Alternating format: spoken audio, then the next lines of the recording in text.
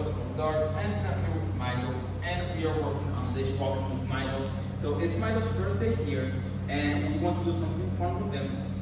So we're gonna do leash walking, and leash that help us create a relationship with him. And what we want to do is we're gonna be doing circles of control.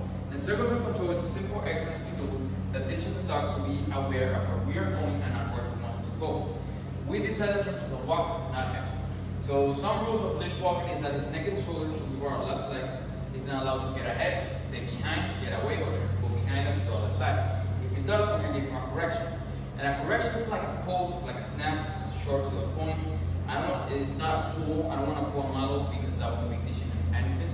And before you start the walk, you always say the dog's name and say, let's go. In this case, Milo, let's go. So Milo, let's go. And you start walking.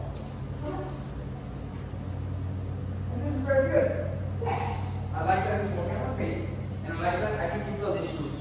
I don't want to give Milo many corrections, I just want him to move with me. And this is very good, yes. Nice job, Milo. So if he starts to get ahead, that's when I'm going to give him a correction. And this is very good for him. This is a nice job for Milo. Yes. And every time he looks up to me, I'm going to praise him. That can be yes, good boy, or treat something. Yes, good boy. Remember, he's not allowed to go behind me.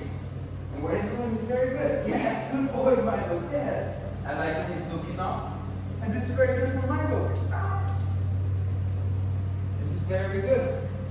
And then in the future, we're going to start working on every time we stop, he has to sit for us. But for now, this is very good. I like that he's not pulling. I like that he's looking up. Yes, that's a good boy. That's very good for Milo. He did very good.